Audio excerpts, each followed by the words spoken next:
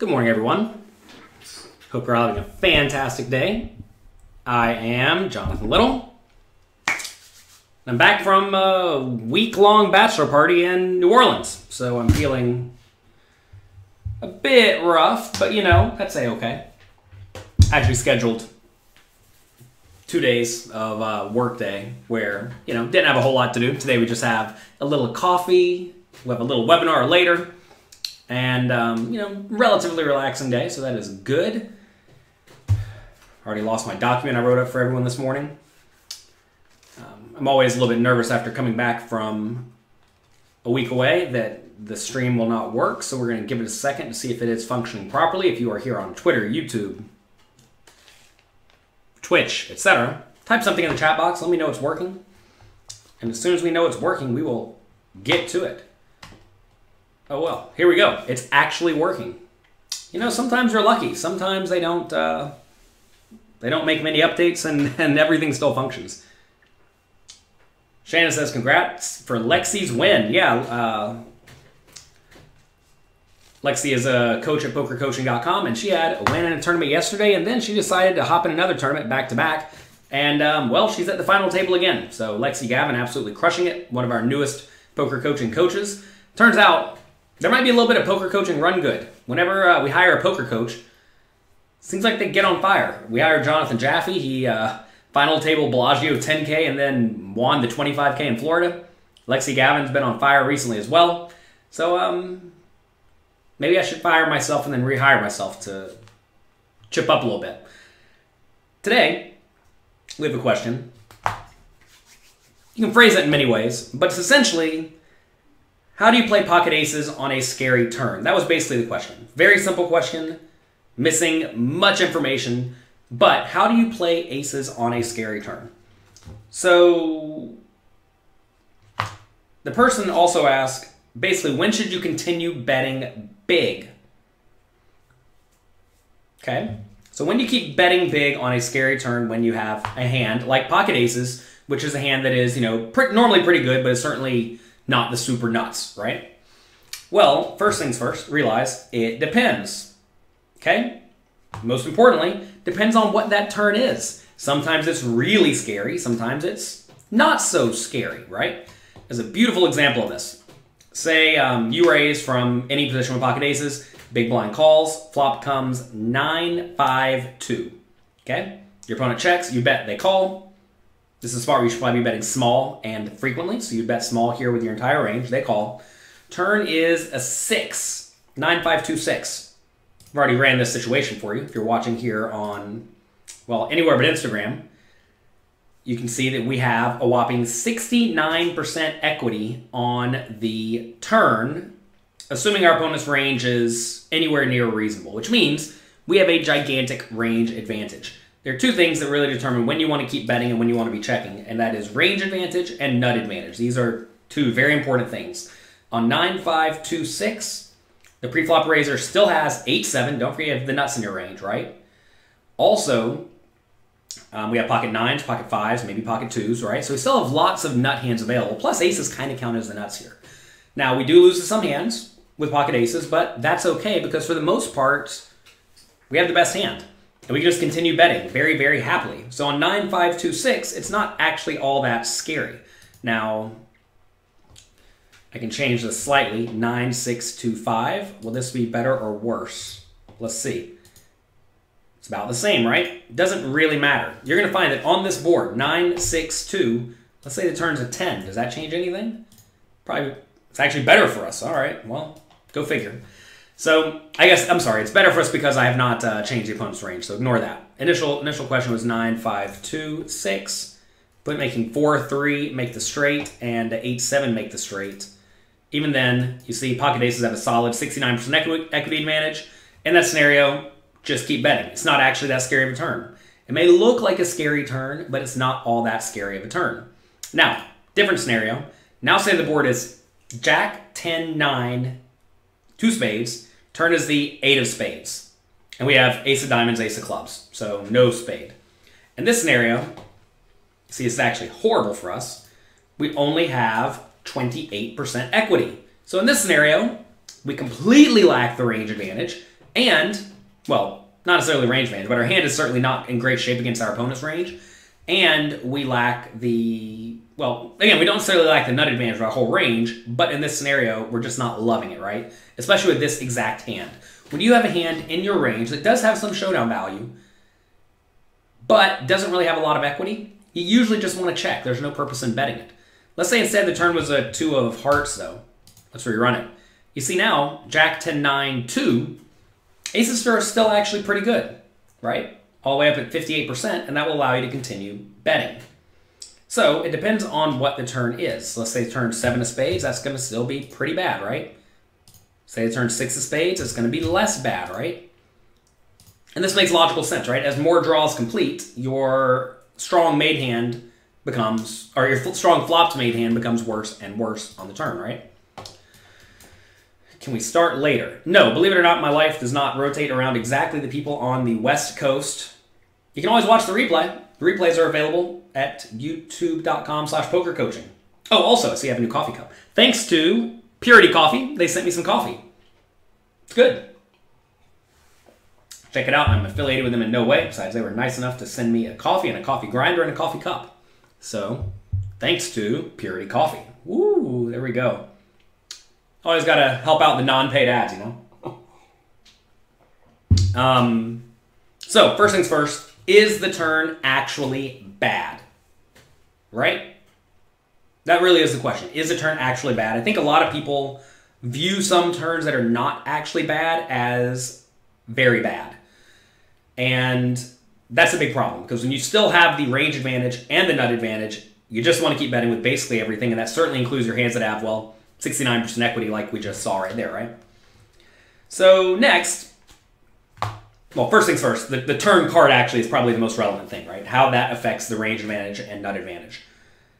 Now there are a lot of other things that come into play. First, stack depth, right? Whenever you are relatively shallow, let's say you have one pot size bet left, it's usually okay just to put the money in. Because in that situation, you just don't have a whole lot left. And also at that point, say the turn is kind of scary, it's often best just to get protection against whatever other draws the opponents could have. So an example of this is not necessarily Jack 10, 9, 8 of spades, right? That was very bad. And that scenario, you should still just give up because the turn is so awful for you. But say it is Jack 10, 9, 2 of spades. You know, so we have 3 spades on board, you have the pocket aces. It's probably okay to still jam if you have one pot size bet left or less. And that's just because at that point, your opponent could easily have a hand like Queen Jack or King Jack or Ace of Spades blank, right? That you don't mind protecting against. So as you get shallower, you should usually just be fine enough getting your money in. But as you get deeper, you have to be less inclined to get your money in. And the reason for that is because now if you bet the 2 of spades turn and get raised, it's a disaster. So it kind of goes to the idea of, is it bad for you to get raised? And very often as you get deeper, the answer is yes, right? You don't really want to be getting raised when you have a marginal made hand. So if you really don't want to get raised, you should be more inclined to check it back. Are we live today? Yes. What's one book recommendation for someone who's played for 15 years but still consider themselves a rank amateur? This one right here, Mastering Small Stakes No Limit Hold'em. You can probably find it at jonathanlittlepoker.com/mastering. Why is this a good book? This book will teach you how to play a fundamentally sound range, and it teaches you all about range analysis so you can crush the players no matter their skill level. Mastering Small Stakes No Limit Hold'em by a mile. It's honestly my best book if I had to rank them in terms of like a pure straight instructional book.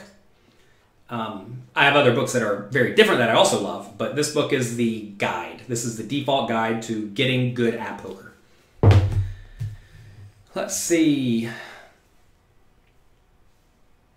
Helmuth advocates playing tightly early in the tournament. I don't necessarily remember that. Again, my memory is not the best though. I'm sure that he advocates playing tightly when all the money gets in. I know that. I mean, look, everybody wants to be tight whenever all the money goes in, right? But whenever a little bits of money are going in, you can be very happy putting chips in the pot. Do you consider yourself a poker coach or a poker player? Well, I certainly don't play full-time like I used to. I used to play, goodness, 70 hours a week every week. I play way less than 70 hours a week now. That said, whenever I do go to play, I still play 70 hours a week. So at this point, we are just mostly coaching and enjoying life at this point because we have put in our time. That's good. It's good to have put in your time and know that you can kind of do whatever you want within reason. Are we going to do more 30-day challenges? Most likely. It seems like you all enjoyed that. So we will keep that up. Is that book good for $1,000, $3,000 tournaments? Absolutely. All right. Okay. When's the next book coming out? World Series 2020. This year. 4 months from now, give or take. So, that'll be good. The book's basically done. At least my end of the book is done. I have all the content turned into the publisher, and now it's just a matter of making it look pretty. Can we do a 365-day challenge? Well, I actually told my team that is what I want. It's a 365-day challenge.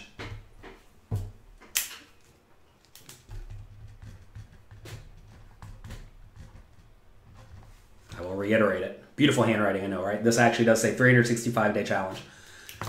Okay, so next, stack depth, very important, like I said. Okay. Next, opponent's tendencies. This is highly important. Highly, highly, highly important. So whenever you bet on a semi-scary turn, like let's say it is Jack 10-9, 2, 3 spades, turn brought a spade, will your opponent always call with worse hands, or mostly call worse hands, and then mostly raise with better hands? So will they call or fold with worse hands, and will they raise with better hands? And if the answer to that is yes, then it's very good to just keep betting with your hand, right? And that's because at that point, when they raise you, you can then easily fold. And when they call you, well, you're probably ahead. And you just extracted value, right? And protected your hand/range.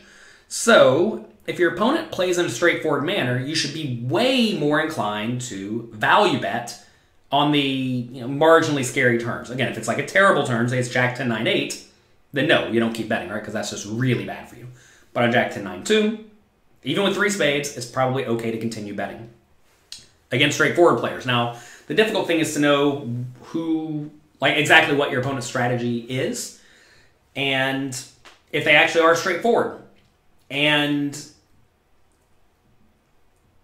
I think for the most part, in the lower stakes games, you probably can err on the side of thinking your opponent does play straightforwardly. Remember Bart Hansen, a long time ago, used to say a lot in his videos, just bet until they raise you. Value bet, value bet, value bet until they raise you, and then fold. And it's kind of true, right? Value bet everything until they raise you, and then just get out of the way, because you're probably dead then. And that works great in the small stakes games. In the high stakes games, though, not so much. And the reason is because in the high stakes games, people will start to check raise with draws, right? And what that results in is you not being able to value bet confidently, right? As they play better, you need to be doing more checking with your marginal made hands. That's just good GTO strategy for the most part, is check your marginal made hands against good players. This is what we teach extensively at pokercoaching.com, and we've taught it in the 30-day challenge. What is the 30-day challenge? The 30-day challenge was, well, a 30-day challenge where every day we send the members of Poker Coaching Premium who opt into the 30-day challenge an email with a piece of content. It's nice, organized, takes... we try to do a relatively straightforward one this time where we're going through pre-flop, flop, turn, river strategy. And over the course of 30 days, you'll spend some amount of time each day, not a ton, maybe 10 minutes to 30 minutes, studying poker. If you do that every day for a month, you'll probably continue doing that. And if you continue doing that, then you're just going to be way better than your opponents by the end of the challenge, and definitely by the end of the year and the next year if you continue putting in the work. Blaz Zerjov, welcome. Good morning, good morning. Blaz has been crushing it. Won 1.1 million on Party Poker last year, won 250K just a few days ago on Winamax. You love Faraz Jaka as a new addition to the team. Yeah, Faraz Jaka is a great player. He is tough to play against. I've seen his content that he has made for me so far, and it is amazing. That will be released on Poker Coaching relatively soon. He already has a quiz up there, and there will be more and more and more coming up. I'm in a very fortunate spot where I can essentially make the training site that I want to have. And the way I view Poker Coaching and Poker Coaching Premium is basically they're two different parts of it. One is the side of content to get you up to speed to where you are a relatively strong player, right? And then there's the other side of it. That's basically for past Jonathan Little. That was for Jonathan Little when he was a young poker player and didn't know what he was doing. Now, on the other side, we have content that Jonathan Little wants to consume himself. So I'm going out there and hiring the people who give me fits, who I also know crush, to make content for me and for all of you. What about a straightforward player that doesn't raise or bet on flush draws in small stakes? Isn't that a tough spot to continue with aces? Well, listen, the thing is like it's only really bad if you bet and get raised. If you bet and they call you with some worse hands and some nut hands, that's fine because, again, you protected your range, you extracted value, and then on the river, you can just go check, check. And that's it, right? So you're extracting value on the turn and you're protecting your range, even if they do have some nut hands there. Do you play online now? Yes, whenever I go out of the country, I play a lot online. Let's see, 10 to 15 minutes, you're spending an hour on the 30-day challenges. Well, you're taking your time, but good job. I'm glad to hear that, Greg. I realize that they are getting bigger and bigger as time progresses. Welcome, Spraggy. Good morning. Well, great to see me on Twitch. I'm on Twitch Monday, Wednesday, Friday, 9 a.m. Eastern time, whenever I'm at home, having a little coffee. I'm talking about whatever's on my mind. Jonathan Jaffe's pre-flop video was outstanding. He seems brilliant. He is brilliant. He's my favorite poker player, I think, by a mile. If you ever played with Jonathan Jaffe, he's an absolute treat. He'll put you in miserable spots, and he'll be nice about it the whole time. Should you be check calling all the way to the river? Not necessarily, Philip. So, again, we're getting sidetracked here. Remember, we were talking about when you should keep betting on various scary turns. And the answer is essentially, depends on how bad the turn is. If it's an awful turn, like on Jack 10, 9, 8, 3 spades, just give up. You're done, right? Check, check, turn, check, check, river. You're probably going to lose. On the relatively safe ones like 9, 5, 2, 6, it's probably okay to keep betting for the most part because 4, 3 is kind of unlikely. 8, 7 is kind of unlikely. You know, they could have it, but not necessarily. And you can still extract a lot of value from a lot of worse made hands. But on the marginally scary turns, like Jack 10, 9, 2, putting up the third spade, that's where you really do want to start deviating a lot based on your opponent's tendencies, right? So, will they call with worse made hands? If the answer is yes, easy value bet, right? If they will raise with almost entirely better hands, probably okay to easily value bet. Now, what about if they will fold worse made hands, but fold worse made hands, but raise with better made hands? Should we bet then? And that's a dicey one. It really depends on how bad the turn was. Because if they will fold out hands that have equity, like say it's Jack 10, 9, 2. Well, if they will fold out a hand like Ace or Queen 10 or King Jack or King 9, whatever, and only raise you when you're beat, you should continue betting. And the reason you should continue betting here is because in that scenario, what's going to happen is you're just getting a load of protection and your opponent's going to give you very clean information whenever you bet the turn. That's usually fine. Another thing you want to consider, will they bluff if you check? Especially when the board is not so bad. If your opponent will just like always bluff the river because, well, they think they're supposed to always bluff the river whenever it goes check, check on the turn, that's a great spot to check because you're just going to get a free river bet in against either overvalued hands or against the unpaired hands. And if they do have a marginal made hand, they'll often check call the river. So you're getting that bet in every time. And you make it to where you never get check raised off your hand on the turn, which is very beneficial. So we haven't really talked about position yet. Position is highly important. In general, it's usually better to just be betting in these spots from out of position when your opponents will play straightforwardly. And that's because if you do check, they'll just get to easily check behind and realize their equity. Whereas if you bet, you extract value and get relatively clean information. It's kind of bad for it to go check, check against a straightforward player. Now, against a more maniacal player, you should be way more inclined to check from out of position because then you can check and easily call their bluffs. So this was a question we just had. Are you checking, looking to check, call down? Say it is Jack 10, 9, 2, 3 spades, right? That's a spot where, yeah, against a loose aggressive player who's going to be blasting it, check, call turn, check, call river, no problem. Assuming the river is effectively a blank would be anything besides a king, queen, jack, 8, or spade. So, you know, you've got to fade a third of the deck or something like that. And that's that. And you have to realize, yeah, you're going to lose sometimes, but by checking the turn and checking the river, you essentially always induce bluffs from the loose aggressive players. Now, if you check the turn against a passive player or a straightforward player, and your opponent bets, you probably want to be calling on that 2 of spades turn. And then you should probably check and then fold on basically every river. Now, this makes you very exploitable, because if all your opponent has to do is bet and make you fold pocket aces, that's clearly very, very bad, right?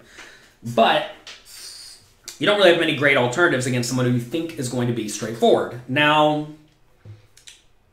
that's mainly the reason why you just want to keep betting the turn yourself against the straightforward players, because when you bet the turn, they're going to reply very straightforwardly, mostly raising with better made hands, calling with worse made hands and draws, and then folding their junk.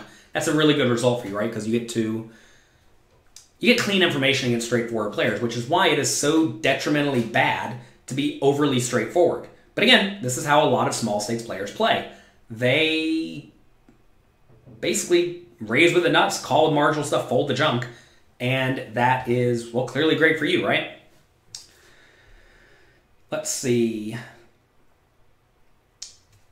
Again, going back to playing against good players in general, it's important to realize that whenever you have a hand that gets significantly downgraded on the turn, and when I say significantly, I mean like a decent amount, right? Like on Jack 10-9-2, 3 spades with pocket aces, no spade, that's a bad enough turn to the point that I would pretty much always check that against good players. Because if you bet and they call or they raise, you never really know where you stand. And yes, you extract some value, but you don't really want to be building the pot in that scenario, especially from out of position. So be very aware that against good players on relatively bad turns, like right over here, we saw the 2 of spades. 2 of spades gives us 45% equity with our pocket aces. Our whole range is probably even a little bit worse than that. If I had to guess off the top of my head, I obviously could be wrong. But you see, that's not a great scenario for us. When it's not a great scenario for you, you typically just want to be checking. All right, let's take a look at some of your questions. Will we be doing more of the 30-day challenges? Yes. You came for the daily challenges but stayed for all the rest. Well, that's exactly what we're going for. We will be doing more challenges. Those, it seems to have been a big success. If you want more challenge-type content, in the meantime, check out the learning paths on poker coaching. There we have, I think, 4 different learning paths going through various aspects of poker, and we're going to continue adding more of those as well. Let me write down a note. Because I want to have a lot of them. I want to have learning paths on ICM, on satellites, on final table play, on early level play, etc., right? On cash game play, on weak playing against weak players, playing against strong players. As you see, there are loads and loads of things about that, or loads and loads of ideas for learning paths. So make sure you go through those, and just go through the quizzes, go through the challenges on your own. You see how beneficial they are. You know the type of content that you are enjoying, and that's all there for you on poker coaching. So check it out at pokercoaching.com. Do we have PLO content? No, I do not, but I would tell you to check out Jay Nandez. I just finished editing a book for D&D Poker by Jay Nandez, and that'll be out relatively soon. It is excellent. I learned quite a bit going through it. How important is it to be good at math? I mean, look, I think a lot of people get really caught up on the idea of I have to be good at math or I'm going to be bad at poker. You need to understand the principles behind the math, but you know, they taught us to use calculators in like 10th grade, and after 10th grade, you stop doing a whole lot of arithmetic by hand. Now, you need to understand principles, right? Like right here, do you bet the aces on the turn or do you check? Well, you can use math to solve that. I mean, look, I'm using this program right here, Equalab, to give you numbers. These numbers are relevant. You have to know how to not take the information from those numbers to make a good play. But like, do you need to be good at Calculus? No, you don't need to be good at calculus. I think that's kind of irrelevant. Can't you just go all in with aces and pre-flop or on the flop and pray? No, it's a bad idea because then you mostly get called primarily when you are beat. As you make bigger and bigger bets, you typically get called by better and better hands. And as you get called by better and better hands, then inevitably what happens is you're not extracting a whole lot of equity. Like, yeah, you win the pot almost every time, but when you don't win the pot, you lose a lot. Tristan Creative, good morning. Tristan Wade, another poker coaching coach here in the chat. Hope you're having a great, great morning. Having a little coffee. Keep up the great work. I appreciate it. Hope life's going well. What are you playing online or live these days? Online, well, I was just in Nottingham. I played a whole bunch of $100 to $2,000 buy-in tournaments. It went well. We had a... What did we have? I think we had a 5th and a 2K. A 3rd and a 1K, a 2nd and a 1K, an 11th and a 500. It was a good trip. We won like 45K in 4 sessions or something like that. So that was good. But I'm not playing a ton of online, only when I go out of America. Live, I'm just playing whatever live tournaments there are. For example, when I was in Nottingham, they had a bunch of 10K. Well, they had a 10K that you could play 3 times. I got to play the full 3. There was a 5K, there was a 2K, there was a 1K that I took 16th place in. You know, whatever, stuff like that. Typically buy-ins between 1K and 25K. I prefer all buy-ins to be something like 14K based on nitty bankroll management. But you don't always get to pick what you want. Bravo doesn't tell you which games are soft. No, it does not. But I can tell you any game in live poker that is of relatively small stakes, 2-5 and lower is going to be pretty soft. If a tournament takes 7% staff fee, do you still tip? No, absolutely not. I mean, look, tipping's always a dicey topic because people have essentially emotions built in pertaining to tipping, right? A lot of people who were in the service industry or are in the service industry tip a ton. A lot of people think that if you have lots of money to give, you should tip a ton, right? I'm looking at this from the point of view of you're not filthy rich, okay? I'm also looking from this as the point of view of you have no emotional attachment to this, okay? If someone, in my mind, this doesn't even apply to me because, well, I guess I'm rich enough to tip more. But in my mind, if someone forces you to make a tip, 7% staff fee, 3% in a lot of live tournaments, then you should not feel inclined to tip anything on top. Now, if you feel like it, sure, but like realize every amount of money you give away is money out of your bankroll, money out of your family's pocket. And hey, if you're fine with that, feel free. I mean, this happens a lot at 1-2 no limit, for example. A lot of people, they want to get started playing 1-2 no limit, yet they tip $3 every hand they win.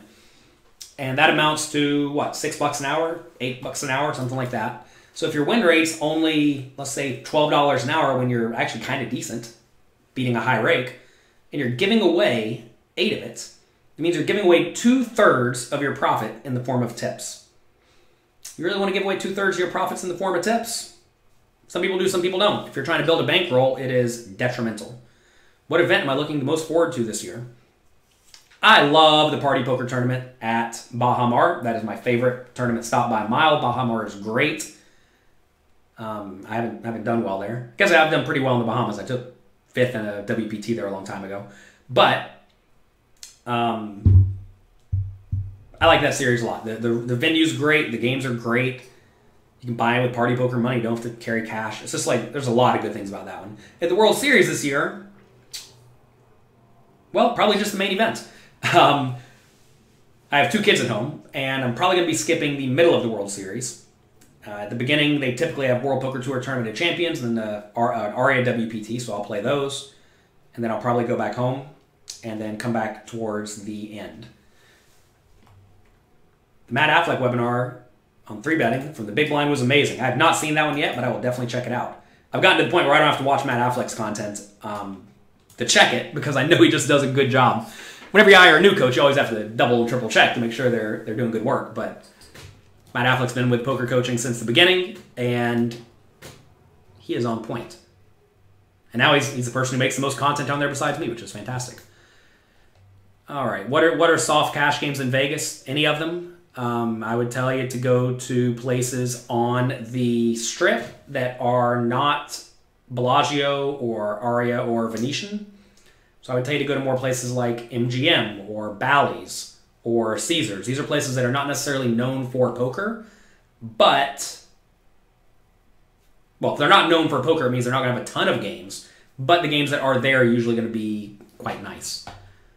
So that's what I would typically suggest. Do you use PioSolver? Yes. I outsource most of the work, though. It takes lots of time and effort to do that, so I have someone who I will send spots to. They will run it for me and send me back the answers.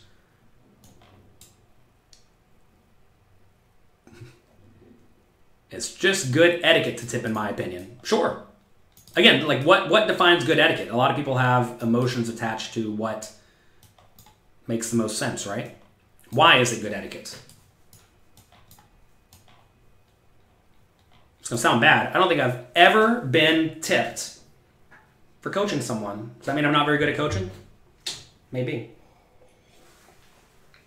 I also have this issue. I mean, maybe I'm just thinking about this wrong, but if you employ someone, you should pay them a fair wage. For example, I charge a lot for my private coaching. I don't expect a tip, and I don't want a tip. Also, even my poker training videos, they're not, I mean, some of the stuff's free, but a lot of it, you have to pay for it, right? And I think it's a fair value. I don't understand why restaurants and casinos and whoever else expects you to tip does not pay a fair wage to their employees. They are essentially saying, we do not value you. Come here and hope for a handout. And that seems ridiculous to me, right? I mean, it seems ridiculous to me. Maybe it's not ridiculous, but it sure seems ridiculous to me to think that employers should not pay their employees or pay them $2 an hour or whatever it is. Okay, we're getting off topic. Maybe I'm emotionally charged pertaining to this subject. All right, under the gun limps, 200, button raised to 1,000. You're in the small blind with queens, make it 2,100. Definitely make it bigger. Definitely make it bigger. Limper makes it 5,600. Button folds. I would just fold. When you get limp re-raised here, you're just against the aces every time. Okay. Do you recommend any poker tracking software? Yeah, I use Hold'em Manager. It's great. What's my opinion on Short Deck? I've never played it.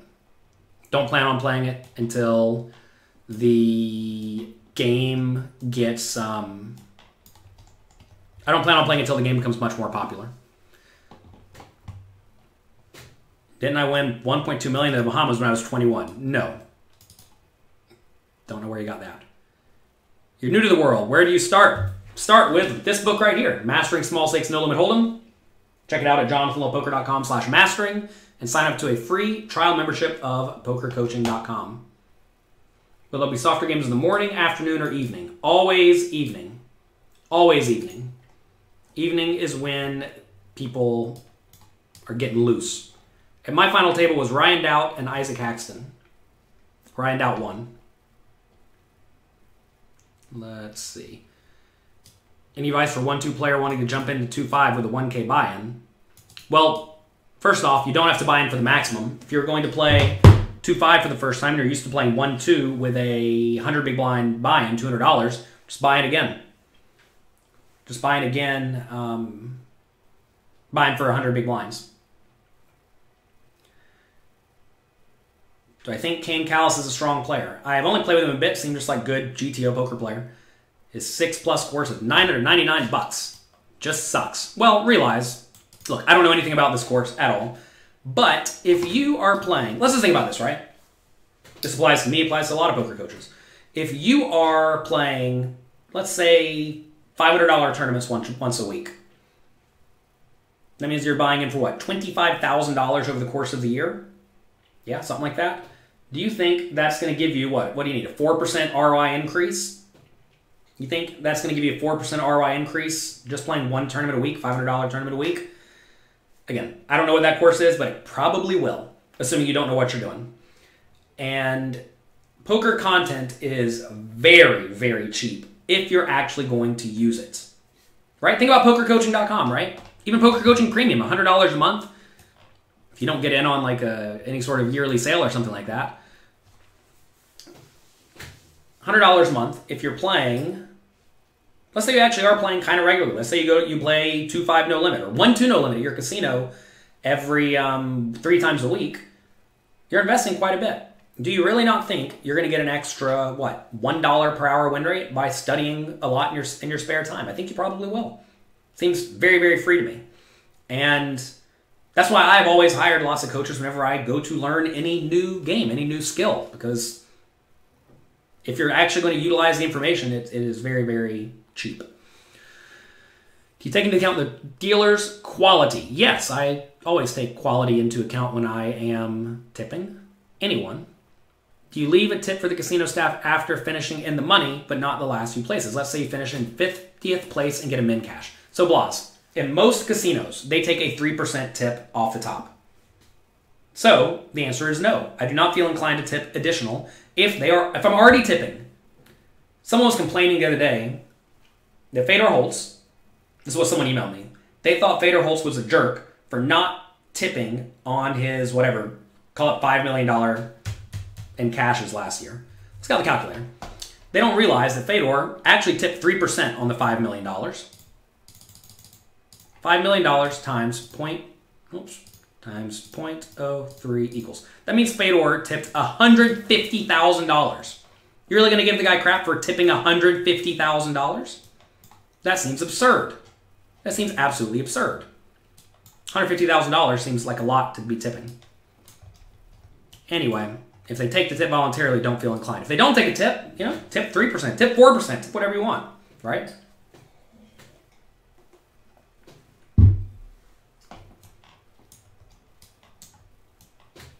What's my opinion on the rule of 4 and 2 as a way to calculate percentage odds? It's close enough. I don't really use that in my head while I'm playing because I just know how often ranges win and whatnot, but sure, it's a good way to get to it. How do you remember all the situations in mastering? You don't remember all the situations in mastering, Patrick. Instead, you learn the principles behind poker that guide you to making roughly the right play in every scenario. If you can make the best or the second best play every time you play, you're going to be better than almost everyone you encounter. What happens to a lot of people, though, is they're just making the worst play or the second worst play every time they play, and that makes them big losing players. All right. Let's see. Only 31 likes. Come on, people. Yeah, click like, click subscribe. It's free.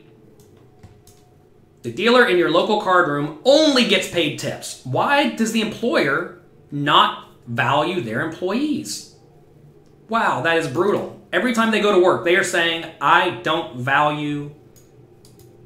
Well, my employer is saying, I don't value you, and they're saying, I don't care if you don't value me.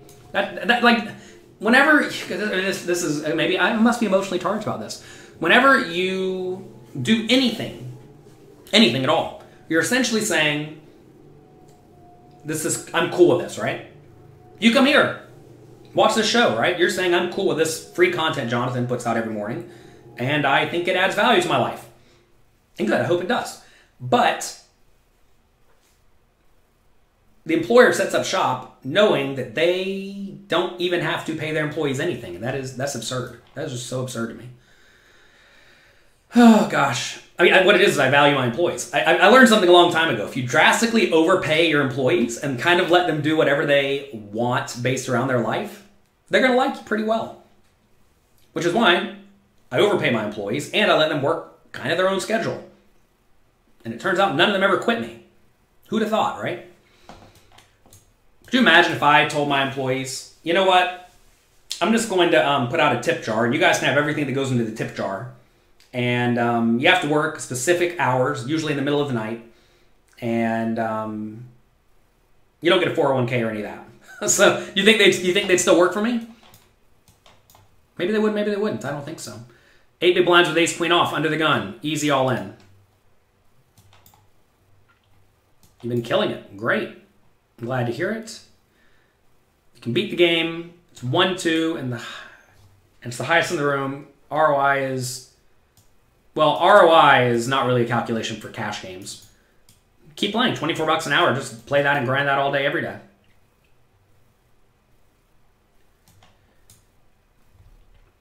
In a recent video, I said that kings on an ace-high board is a marginal made hand. Is that generally true? Yeah.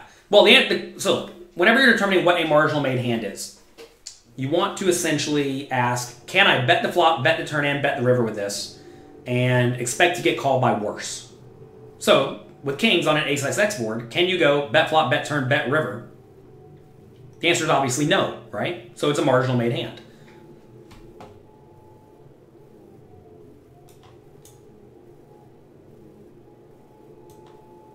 What's the biggest hat I've ever worn? I don't really wear hats. I don't particularly like hats, for whatever reason. They constrict my head. I don't like my head feeling constricted like this. I don't like that. 2-3 game, 10% rake up to $15. Oh my god. What do you estimate the max win rate would be? This is a bad question, Con, because what if your opponents are so bad they put in half their stack every hand and then fold to your all-in? What if they do that every single hand? Well, then you can win for a giant win rate. Depends on how bad your opponents are, right? I would say this game is going to be very difficult to beat to begin with. Can you explain the rule of 4 and 2? All right. The gist of it is, say you have a draw, okay? Say you have 8 outs. You know you lose every time you miss, which does not actually happen in the real world, because sometimes you make a pair and you win. Sometimes you bluff and you win, right? This is why these odds are kind of wonky. But essentially, say you have 8 outs. If you multiply 8 times 2, that means you're going to get there. 8 times 2 is 16. So you're going to get there 16% of the time on the next card. And when it comes to the next 2 cards, you're going to multiply 16 times 4, which is what? I'm sorry. You're going to multiply 8, the number of outs you have, times 4, which is 32. So you get there about 32% of the time. It's rough, but that's roughly how often you will improve to the hand you are trying to draw to, right? So say you have 10 outs. 10 times 2 is 20. 10 times 2 is 40. Say you have 2 outs. 10 times 2 is, I'm sorry, 2 times 2 is 4. 2 times 4 is 8. And that's roughly the odds you will get there, either with 1 card to come or 2 cards to come.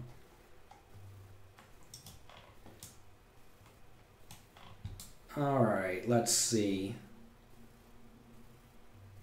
Glad you all are enjoying poker coaching and learning and getting better at the game. That's exactly what we're going for.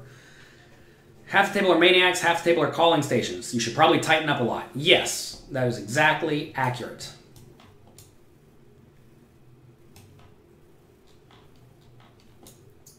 Anyway, let's see. If the company does not pay their employees, they are exploiting their employees. Yeah, I typically agree with that.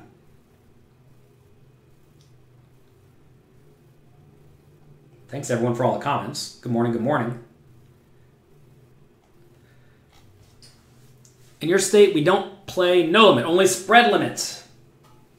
Listen, Brian, I have played spread limit about 2 times in my life. I didn't view it to be all that different than no limit. But if you're in a game where people are like just blasting maximum, again, when I say spread limit, usually it's like $1, $2 blinds, then like $2 to $100 bet, or $2 to $200 bet, or something like that.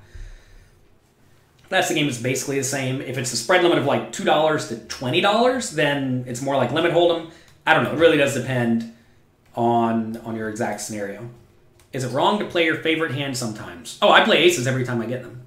So for me, the answer is no. All right, hijack raise first into 3 big blinds. We don't even know what hand we have. Flop comes Jack 2-2. Hijack bets 2 big blinds, big blind calls. Turns 4. Hijack bets 6 big blinds, big blind raises. Hijack calls. River's an 8. Big blind bets 18 big blinds. Hijack calls. Hijack shows aces. Big blind, you get owned. How bad are you? Well, seems fine to me. Sometimes you lose, right? This is a good example of a spot where against the weak type players, remember we talked about this right at the top of the episode today, right? What is your opponent's tendencies? When they raise you, do they just always have the nuts?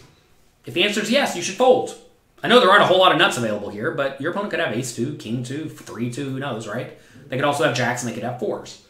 So if they are only raising with the nuts, you have an easy fold. But if your opponent's anywhere near competent, you can't fold, because here there are spade draws available. They could easily have a hand like 5-3 of spades, 6-3 of spades, 6-5 of spades, ace-3 of spades. They could have all sorts of stuff like that, right? Oh wait, I'm sorry. Hijack had aces. I was confused. Should you fold the aces? The answer is no, you should not fold aces. Unless your opponent's a weak, tight knit. You get owned. I guess you must have had a busted spade draw. Don't know what else you could have here.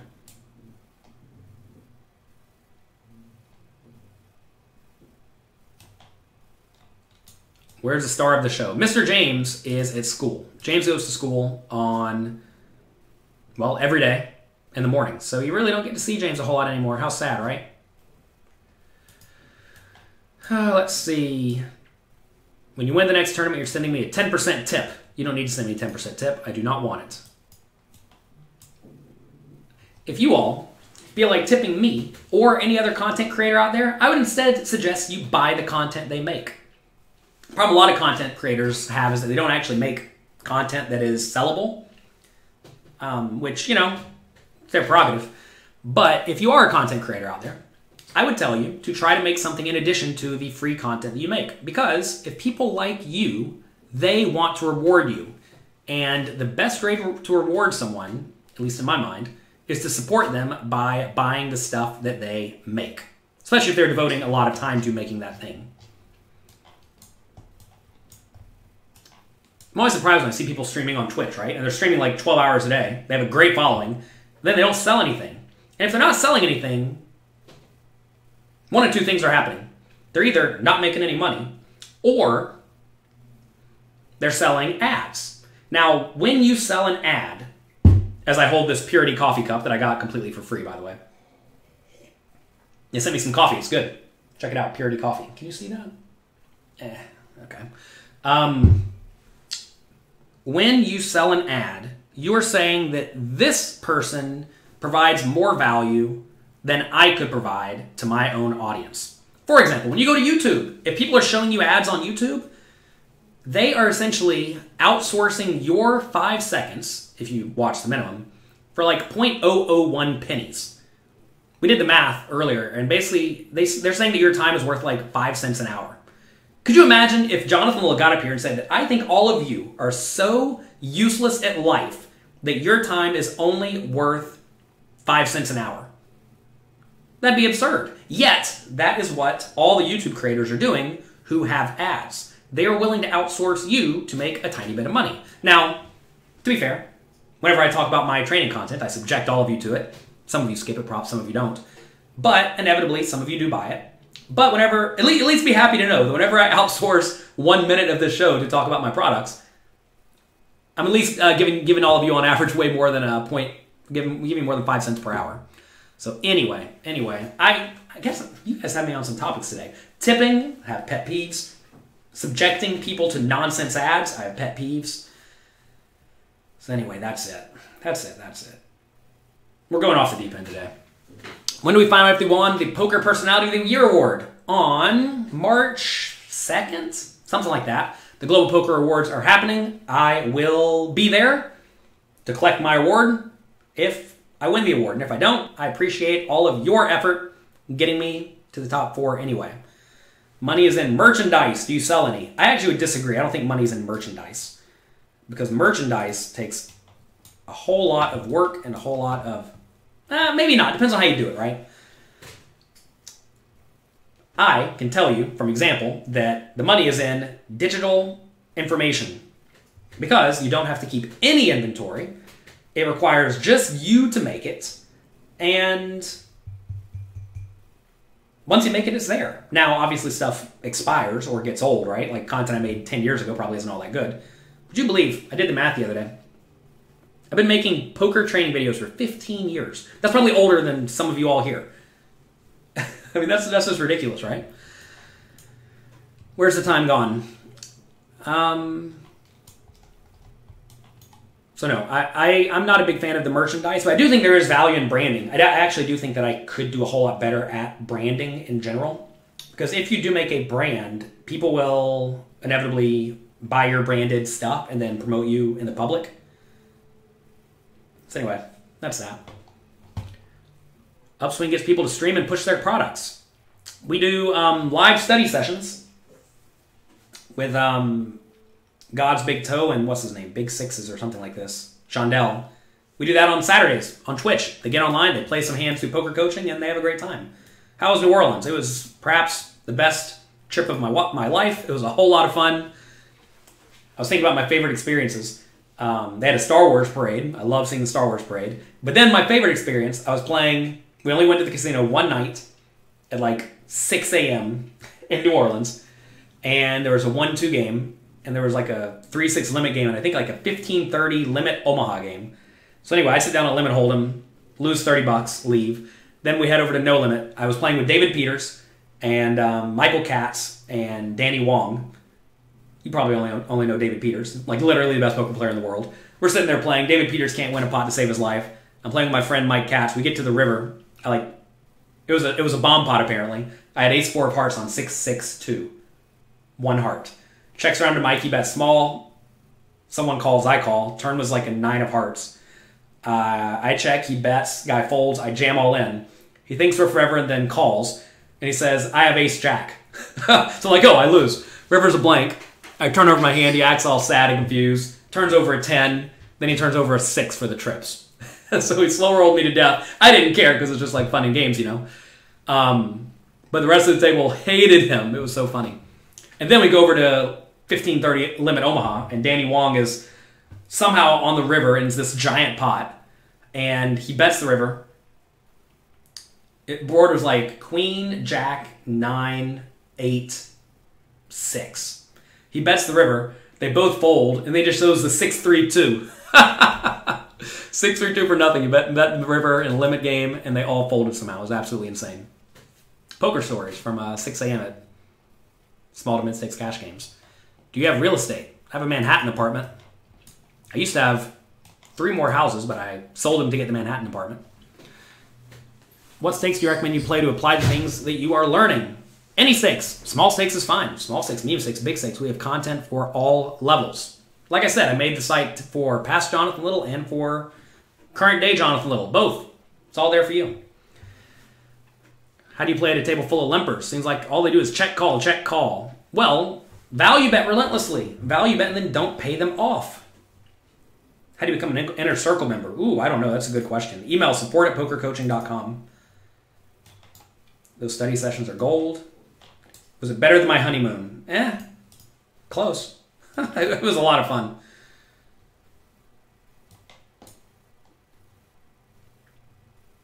Let's see. 1-2 no limit. Game's very deep stacked. You're usually 3rd or 4th worst player. Should you buy in short? Probably short. If you're not very good, you want to be playing shorter stacked.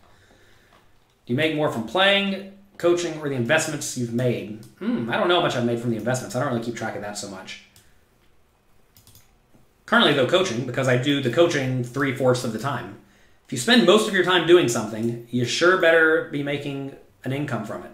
If you're not, maybe you should be doing something different. I also thought it was funny that nobody knew who David Peters was. It was fun. Someone asked me life advice at the limit game. He was sitting on my direct left. He knew me. He like showed me my audiobook. And he said he's having a tough time winning at this limit game. And I'm like, yeah, because they're raking a lot. You are probably not going to beat this limit game. And small stakes limit hold'em is not really where you want to be. Even if the game appears soft, and it was soft, even if it appears soft, you are probably not going to win. So you have to play games where you can have a real win rate. And small stakes limit hold'em is not where it is. How do you balance your flop check raising range on the turn? How do you decide leads versus checks versus check raises? Well, first off, you're not leading on the turn anymore if you check raise. You're just betting again. But you usually want to be betting your best made hands and your draws, right? So your flop check raises that missed, assuming you have any. Like, let's say the board is 9-4-2. Let's say you have 10-8 with a backdoor draw. If the turn just does not give you any backdoor draw at all, then you're done, right? And then you want to be check raising with your nut hands plus a few sporadic draws. You play with Danny Wong at Commerce. I haven't played with Danny Wong in a long time, but I remember it must have been like 6 or 7 years ago. We were playing, I think it was 2040 no limit at Commerce, like very first or second day. Well, it was like the first hand of the session. We were playing 2040, I think. We ended up getting it all in for like 5K. I had aces. He had the ace-5 offsuit preflop, and I won. So that was good. Is David Peters the guy who coached for the $1 Million One Drop? No, that was David Einhorn. David Einhorn is an investor. David Peters is a poker player. Let's look up David Peters. Nobody knows who David Peters is. Let's see. Let's see if we can find this. David Peters GPI. Let's pull this up. Pull this up. Oh, look, there he is. He won an award last year, apparently. Oh, he's on the downswing. National rank. Only number 57 in the world. He's been taking it easy. Highest, number 1. He was number 1 in the world for a while. He's been slacking. Only 32 million in cashes. Not too bad. They used to have a graph showing your stats. Did they get rid of that? That was a cool feature. Anyway, nobody knows who David Peters is. Only number 1 in the world with 32 millions in cashes. Playing the 1-2 no limit game, can't win a pot to save his life.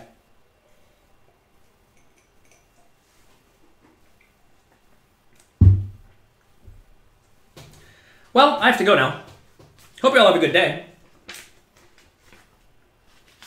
Trying to think what I even need to say. I haven't ended a show in a week. Hope you all have a great weekend. Hope you enjoy your life, enjoy yourself, enjoy your time that you have, because, well, that's all the time that you have. I would definitely suggest everyone go on a 5-day trip to New Orleans if you want to drink a lot of calories and have the party of your life. And I would suggest that you also then take a month off to do a whole lot of work. I have a few projects coming up. I'm making the tournament masterclass. I have the cash game masterclass on poker coaching, which we recently just updated a ton, by the way. We added a bunch of new quizzes. We added some new content. So check that out if you have not. So we're making a tournament version. That is going to be a lot of work, but I'll get it done. I have to get caught up on weekly poker hand, poker coaching quizzes, poker news videos, card player articles, newspaper articles, magazine articles. Oh my gosh, I have so much to catch up on. That's what happens when you go away for a while. Actually, the whole last month was just sort of a blur. I went to Nottingham for a while. The month before that, my parents were in town. Anyway, I have the next 3 weeks at home to put in a nice, hard grind, and I'm looking forward to that. So yeah, have a great day. Good luck in your games. Thanks for watching. If you have any questions, let me know on Twitter at Jonathan Little. If you're in the 30-day challenge and you're still doing it, congrats on that. Consistency is the key to life. If you are more consistent than everyone else, you can be nowhere near as good as them and you'll still crush them. Would you ever consider creating an app to go along with your website? That's been a heck of a project. We're not going to get into the finances of this, but we've dumped a load of money into an app, and we're still working on it. Anyway, we have an updated push fold app coming out very soon, along with quizzes from poker coaching. That will be available on the iTunes and Android App Store. Who knows when? It keeps getting delayed. You all are just trying to tilt me today. We talked about tipping. We talked about... What was the other one? Well, we talked about apps. One more that tilts me. I already forgot. You see how this is how you have to be if you want to succeed at poker. Things that tilt you, they just like evaporate. They go away. You don't even worry about them anymore. They're just gone. You got to be happy. Enjoy your lives. Good luck in your games. Have fun. And I'll talk to you all again on Monday. Bright and early, 9 a.m. Eastern Time.